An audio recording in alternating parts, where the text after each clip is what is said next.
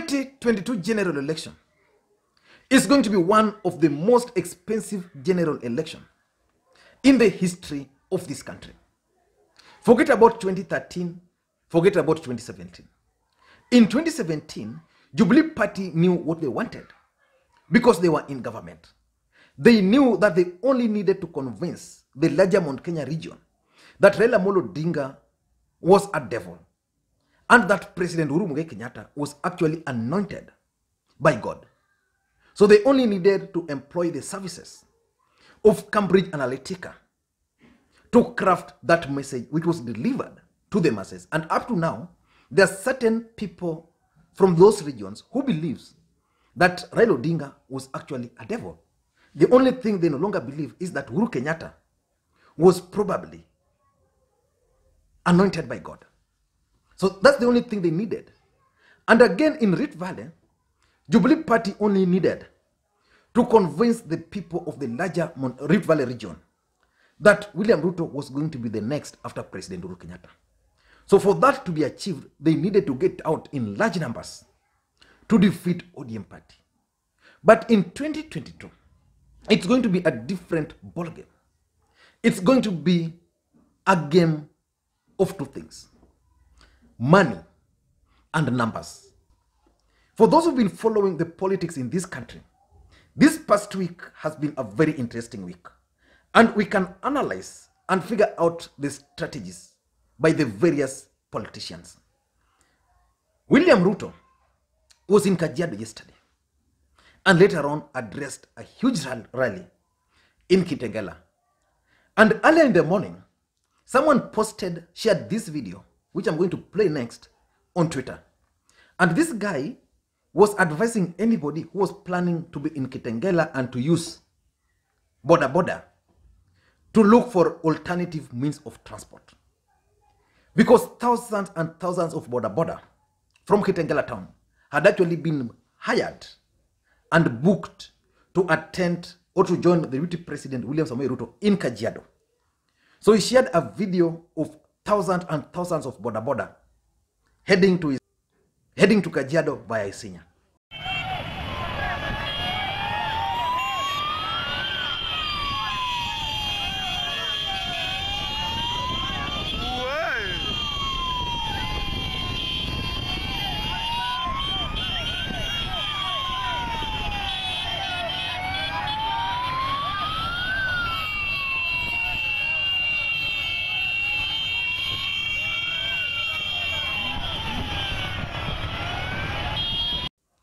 So according to the gentleman, these boda were paid 1,000 each.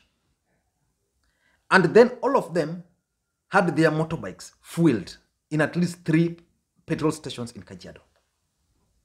Now that shows the seriousness on how money is going to be used to influence the politics of numbers. And when the deputy president later landed in Kajiado town, accompanied by this huge convoy of motorbikes all the way from Kajiado, the town came to a standstill. Kuna watu wanatutisha.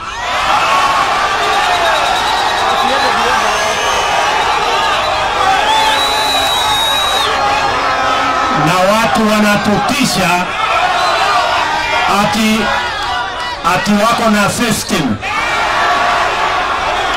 Na mimi niliwaambia tuko na Mungu na tuko na wananchi. Ati tuko na nani? Ati tuko na nani? Ati tuko na nani? Alafu tuko na sasa wakuje na system, wakuje na deep state. Sisi tuko tayari, tunawaongojea. Tunawangojea na Mungu na wananchi.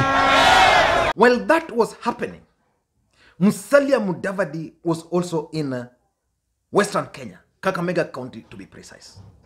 And Mudavadi also pulled a huge crowd in Kakamega.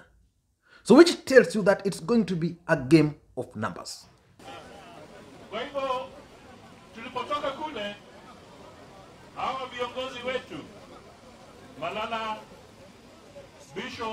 Savula, wale ambao wanatoka eneo hii ya Kakamega, wakasema itakuwa ni kosa tutoke tu kwa kanisa bila kusalamia watu. Kwa hivyo tukasema ni lazima tuchukue hata dakika 5 tuseme hamjambo. Sasa nataka niwaambie, niseme mambo yangu. Point ya kwanza, mimi natafuta kiti cha President of Kenya.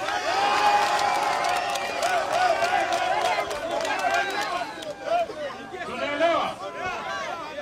Mimi natafuta kiti cha President of Kenya mwaka wa 2022. Jambo la pili, mimi nimesimama kule kwa kanisa na nimesema kwamba yule ambaye ataongoza Kenya tukienda mbele ni lazima awe mtu ambaye ataunda serikali ile ambayo italenga kurekebisha uchumi wa Kenya. Kile kinanikera ni kuona wanasiasa wanapiga domo. And for those who also followed Raila Odinga, he had a successful event in Taita Taveta, a huge rally in Msambweni in Kwale, and finally another mega rally in Mombasa town.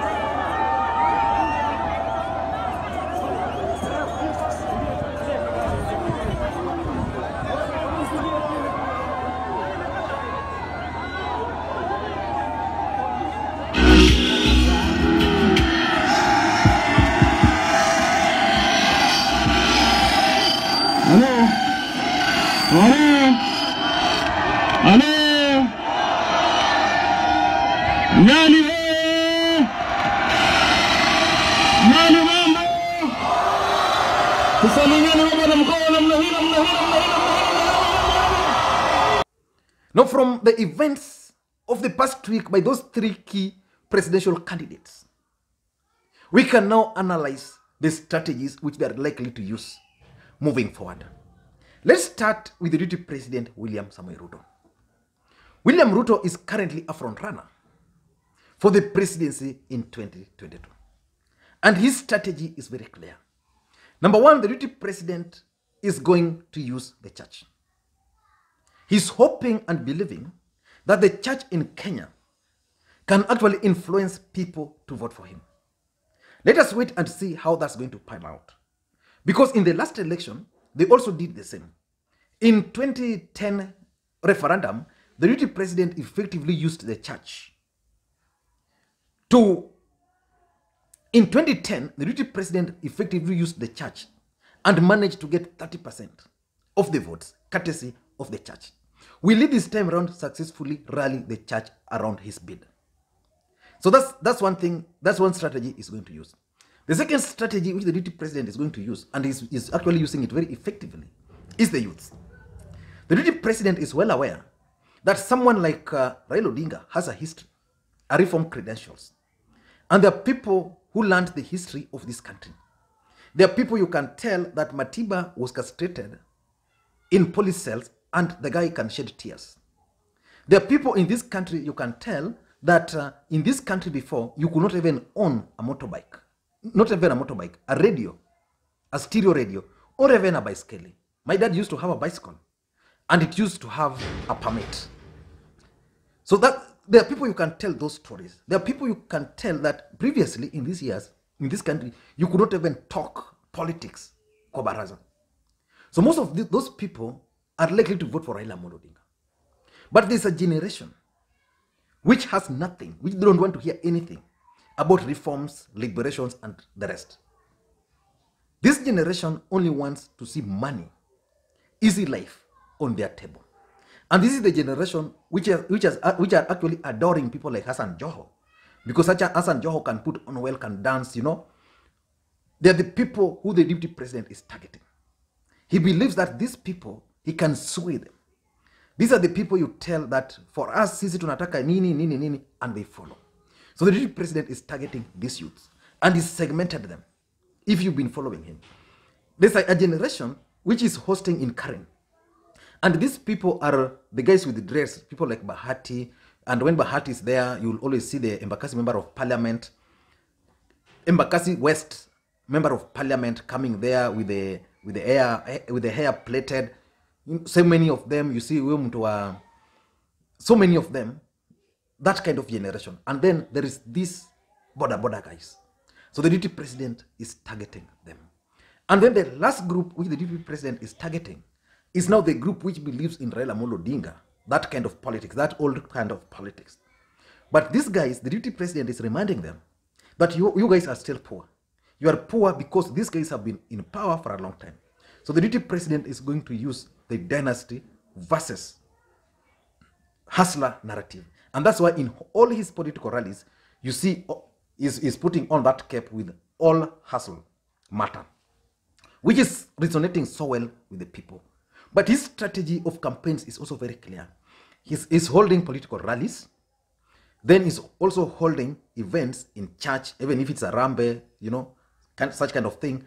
And then he's also hosting delegations at his residence, either in Karen or in Sugoi.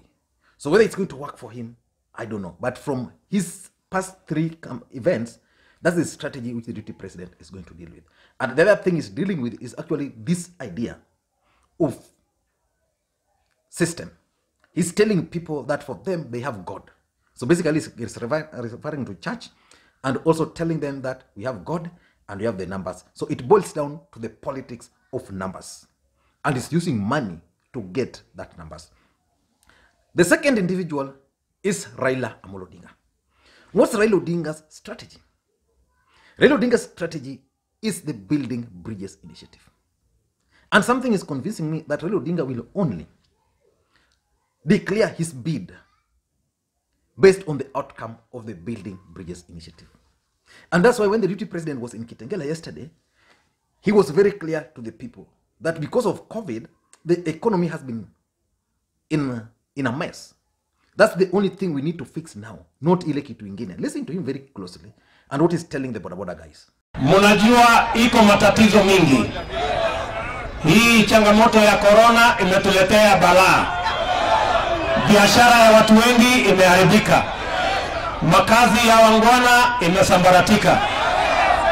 Watu wako na njaa. Ni kweli ama si kweli? Biashara ya bodaboda imeharibika. Biashara ya mama mboga imeharibika. Na ndio sababu hiyo tumesema ile ya muhimu kuliko mambo ingine yoyote ni kutatua shida ya uchumi ya mwananchi mdogo. Tunaelewana? Tunaelewana watu wa Kitengela? Na mimi nataka niwahakikishie hivi. Hawa wangwana wa bodaboda wako na sako yao hapa. Si ni kweli? Hawa wangwana wa bodaboda wenye sako hapa, mimi hasla niko area. Na lazima nishughulikie mambo yenu. Sawa? Then the other thing which I think Raila Odinga is now trying to come out very openly to talk about is corruption. He's talking of corruption because the deputy president is using enough money for a harambes. Raila Odinga, just like Kibaki, don't believe in harambes. But the way Raila Odinga's message is coming out is not really resonating so well with the people. Take for example the speech by Hassan Joho on Ruto raising money for Boda Boda and how Raila Odinga message on the same came out. They were totally different.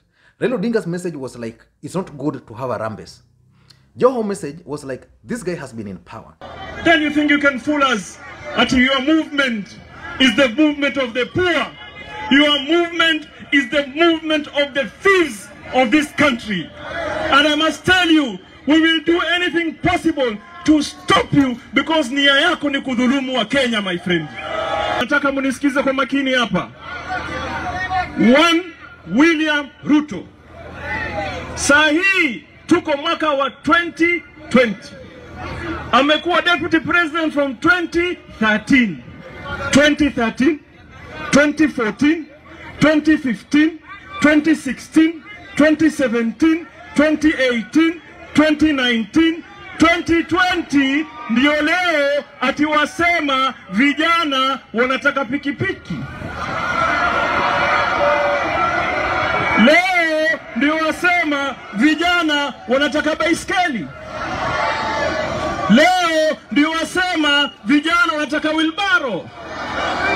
Hebu turudie 2013, 2014, 2015, 2016, 2017, 2018, 2019, 20... Hey! Na mimi nataka niwaonye wa Kenya wanielewe. Your message was very clear that this guy has been in power for 8 years. It's only today that he has realized that these guys don't have border, these guys don't have bicycle, these guys don't have water tank. So Raila Odinga is going to deal with the issue of corruption. And lastly, Raila Odinga is also targeting the youths. I'm aware that already something is picking up in this country called Nibaba. So most youths are going to be told this time around Nibaba. You know, even the idea of Baba was actually a campaign tool. So because Raila is old, yeye anakuwa baba ya kila mtu. So that's something which is these guys are going to start advancing. So anytime from next week, you'll start seeing Nibaba. It has been on Twitter for some time now, but in the next few weeks, you'll start seeing Nibaba. But his strategy are only two. That's what I've gathered. I've realized. Raila Odinga is holding town hall meetings. Whether it's ODM party or the rest, they first hold town hall meeting, like the ones he held in Mombasa and also in Taita Taveta. Then after that, there's the rallies. In previously, Raila Odinga would have a rally. No, he would have the town hall meetings, then rallies. This time around, he's holding town hall meetings and then not really rallies, but roadside. Ile unatembea ukienda.